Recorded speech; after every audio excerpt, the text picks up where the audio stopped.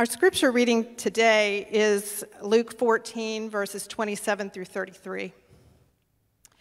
Whoever does not carry the cross and follow me cannot be my disciple.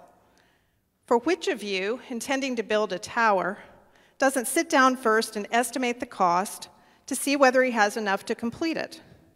Otherwise, when he's laid a foundation and is not able to finish, all who see it will begin to ridicule him, saying, "This fellow began to build and was not able to finish." Or what king, going out to wage war against another king, will not sit down first and consider whether he is able with 10,000 to oppose the one who comes against him with 20,000? If he cannot, then while the other is still far away, he sends a delegation and asks for the terms of peace.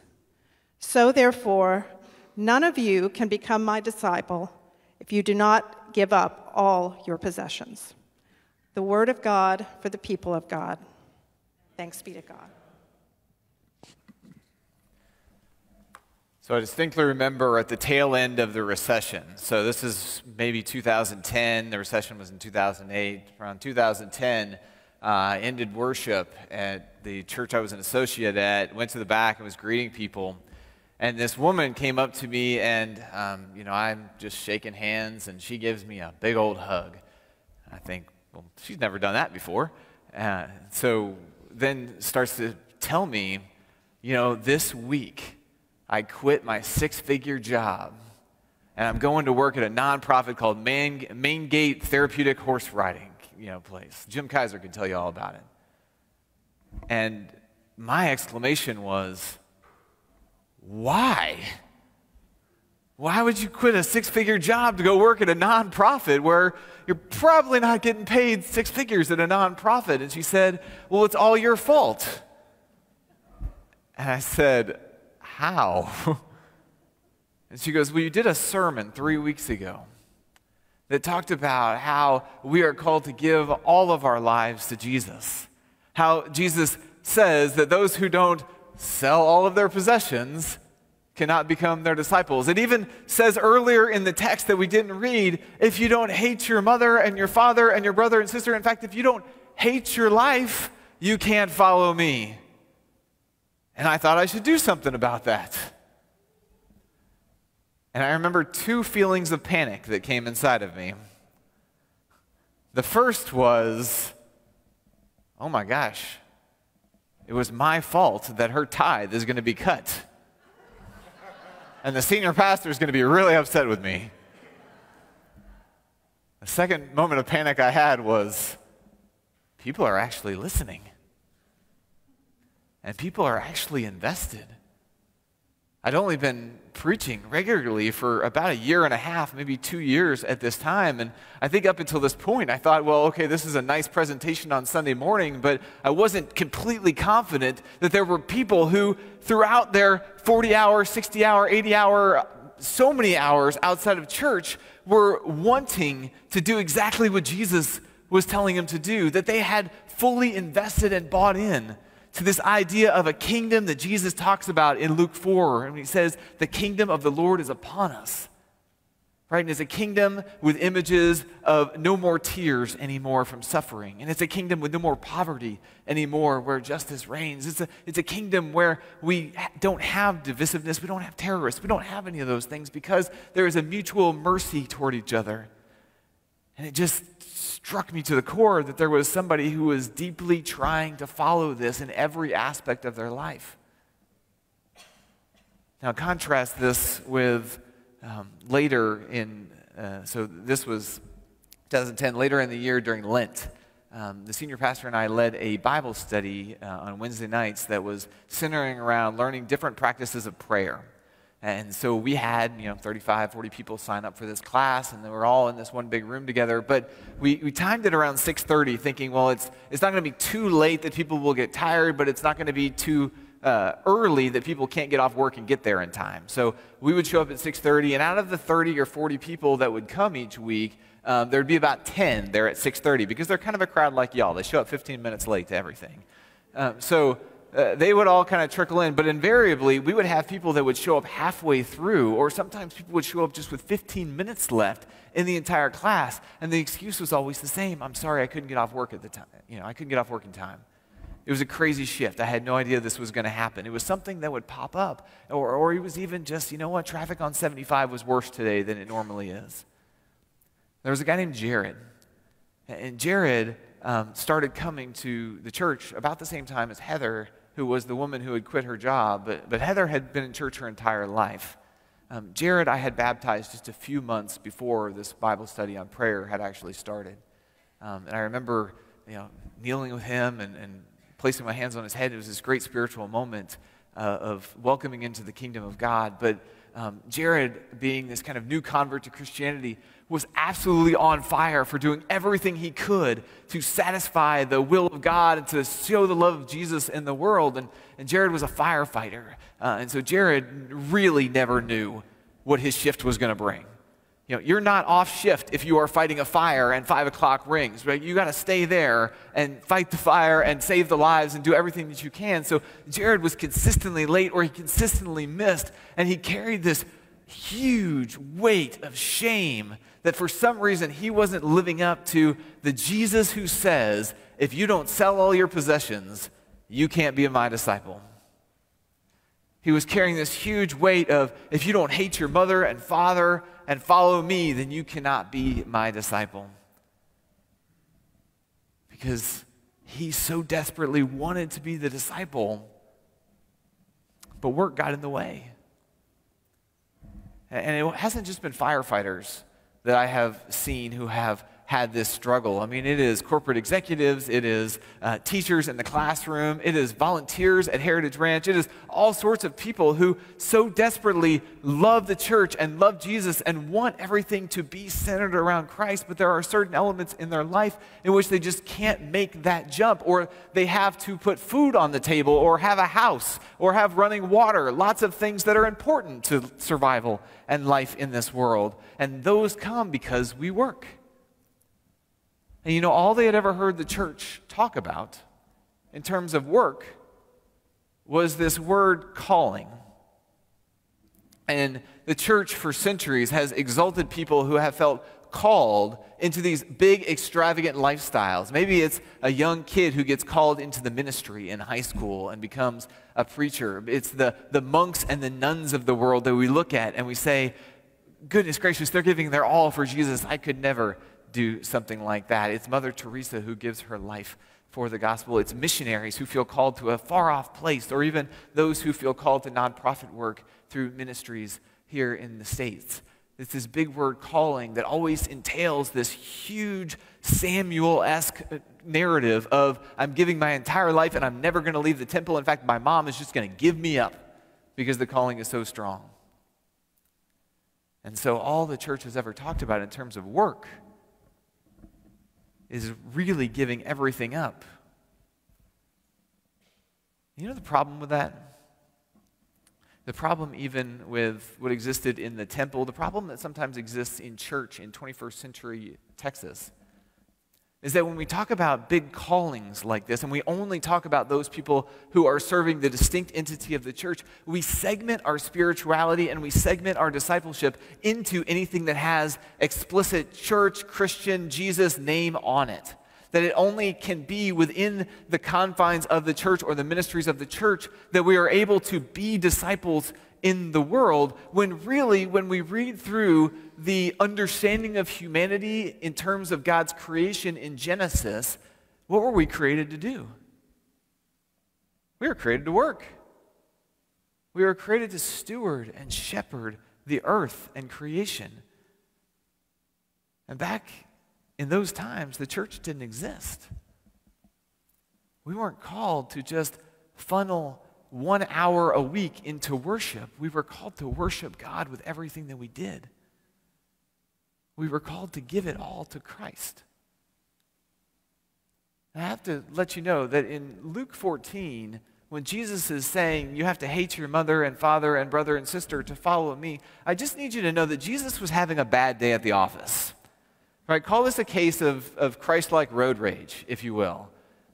Earlier in chapter 14, all of the people that God has been investing in this entire time in terms of the nation of Israel, the Pharisees, I mean, they're part of the Sadducees. There's lots of different priestly groups, but the Pharisees, Jesus has just had a meal with these guys. And during the meal, everything that has been invested in them, all the laws that talk about mercy and humility, all the values and characteristics of the kingdom in terms of togetherness and forgiveness that they are supposed to have been invested in, that God has been investing in them, Jesus realizes they don't care. It's the same kind of feeling that I used to think was true of, you know what, I'm going to give this great message and maybe one person's going to take something from it. But what Jesus finds in this moment with the Pharisees is they have had everything poured into them. They have all the responsibility, and to much who has been given, much is to be expected. But the Pharisees are just turning a blind eye to everything that's been invested in them in favor of their own selves. They go to church for 1 hour a week, and they're really spiritual, and they raise their hands high, as Jesus talks about in the Sermon on the Mount, but then they go about their work week, and they completely are devoid of anything that God would have them do. Because it's been segmented. It's never been told to them, or at least they have lost the understanding that when we go to work, when we do that thing that takes up the majority of our time, it is our primary way of showing God that we care, of living into our discipleship. And in fact, if you look at what makes the world work, what drives the trajectory of the world, it's not necessarily the church, it's not necessarily politics, it's not necessarily sports. It's the economy. The economy is what drives development, sustainability. The economy is where we make the biggest impact. And so we want to spend the next couple of weeks talking about how we can use work or find work as worship.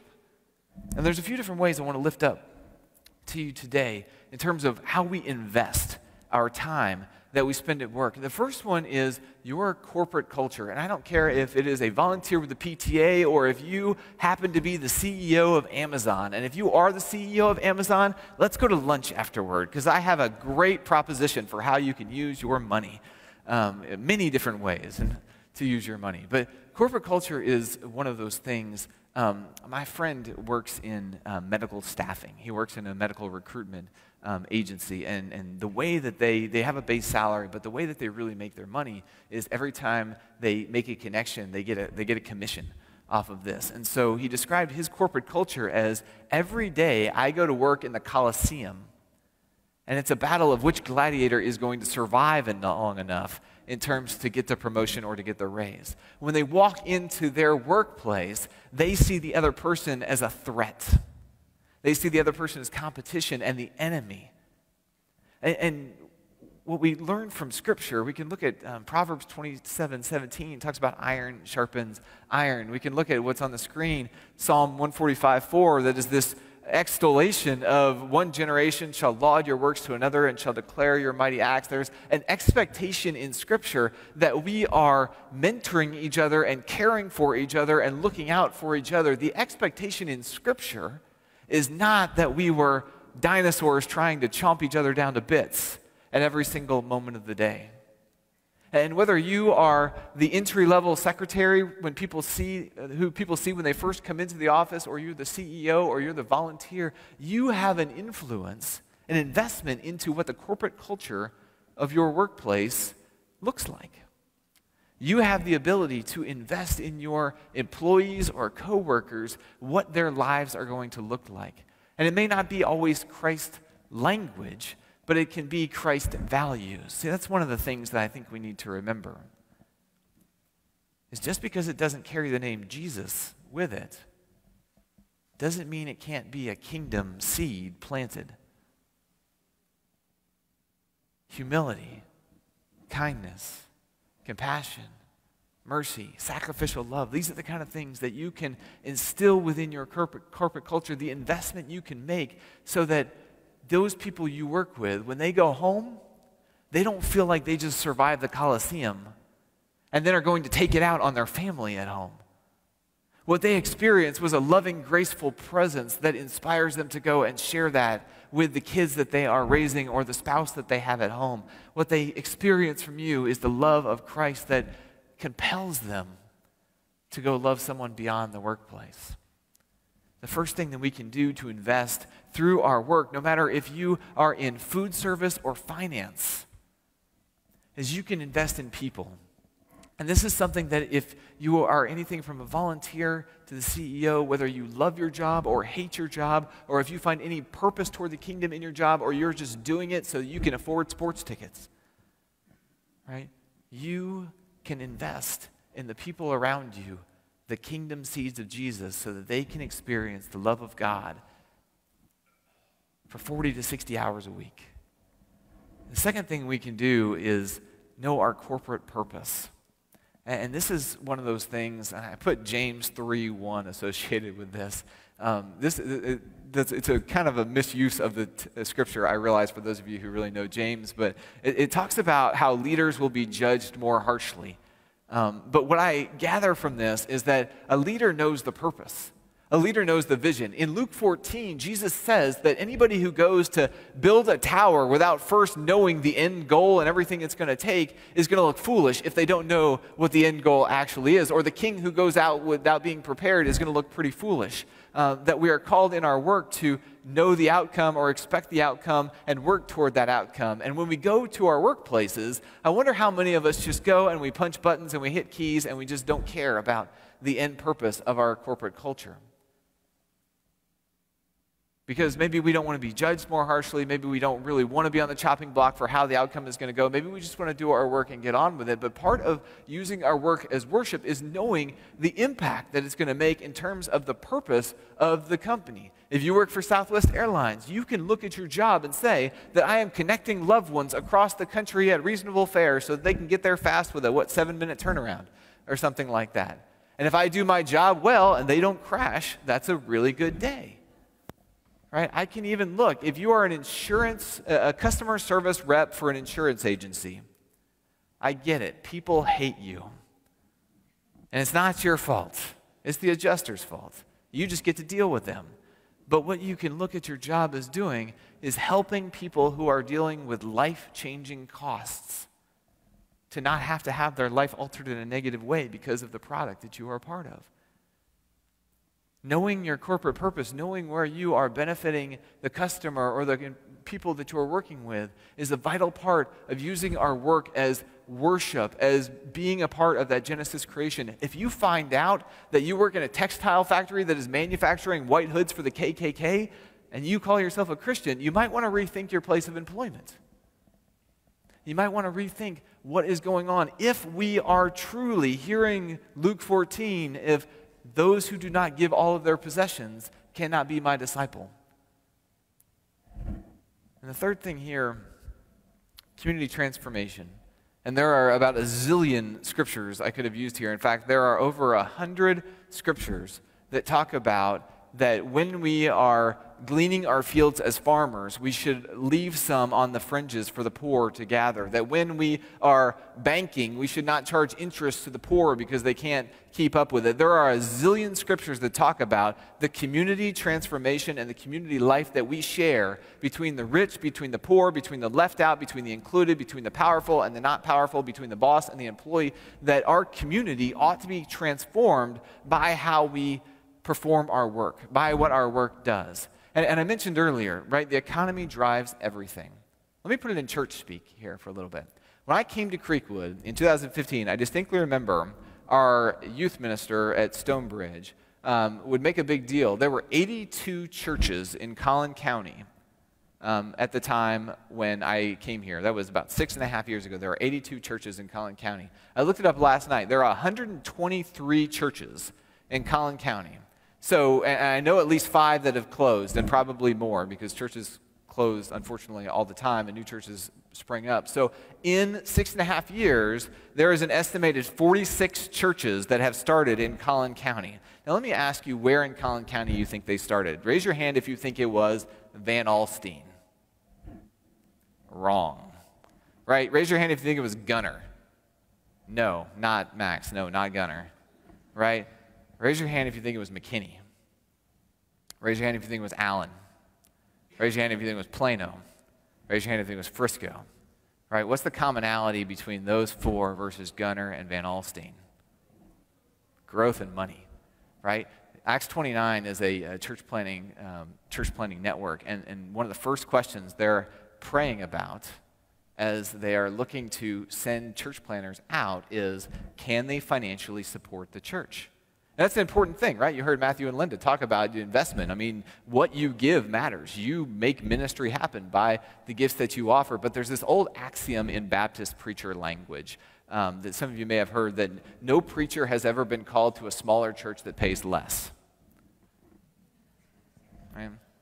There's so many stories in the Bible of Abraham being called out of security from Ur to go into the promised land, and the Israelites to go from, at least having food on the table into the wilderness for 40 years, right? Most of Scripture is leave this great place and go to this not so great place to do the Lord's work. But in church world, for whatever, we plant churches where we already know there are people who can support it, maybe not the people who need it the most.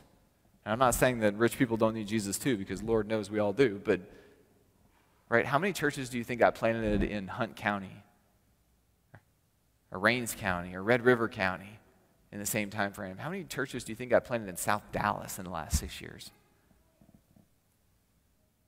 I was just thinking about this in economic terms. There was this memory that popped up, and for whatever reason, I just distinctly remember this news story about former LA Laker basketball legend Magic Johnson opening a movie theater. And I kept trying to figure out, why am I remembering this random news story about him opening a movie theater? But it was because he opened it in South Central Los Angeles at a time after the OJ stuff happened and all the riots that had happened associated with that, and the area was economically completely disparaged and disadvantaged, and there were gang activity. No business owner in their right mind, no venture capitalist is going to go into South Central Los Angeles and say, let's open up a really luxurious movie theater for these people, thinking that it's going to be financially able to survive, or that it's going to be a good thing, and they probably have vandalism on their mind. But Magic had this experience. Those of you who followed his career ended abruptly when he was diagnosed with HIV. He was HIV positive and couldn't play in the league anymore.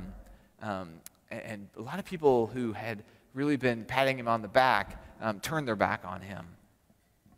And he said that the only people that stood by him during this tumultuous time of finding out he was HIV positive was this church in South Central Los Angeles that him and his wife went to. And those people stuck by him, and they encouraged him, and they had his back, and they made sure he was always welcome, and they prayed for him left and right and day and night. And so he said, these are the kind of people I want to invest in. And he had this vision for what he could do with his millions of dollars in business connections for the community of South Central Los Angeles. So his first thing was, he knew in that culture they loved to go to the movies. So he built a movie theater, something they would truly enjoy. But you know what the movie theater also brought to young teenagers who may need another alternative to gangs? Was jobs. And so all of a sudden, kids were working the popcorn stand and serving drinks and ushering and cleaning up and gaining a career path to assistant manager and potentially manager of the movie theater. And he didn't stop there. He opened up other movie theaters, and then he bought strip malls. And in those strip malls, he became the first partner that Howard Schultz and Starbucks ever took on in terms of opening up a new store. And who would have ever thought that in South Central Los Angeles a Starbucks would work? But there was this article in 2000 in the New York Times where they interviewed Magic Johnson, where he was standing outside of his Starbucks, greeting people, shaking their hands, and pointing out, there's a young man on a laptop over there trading shares.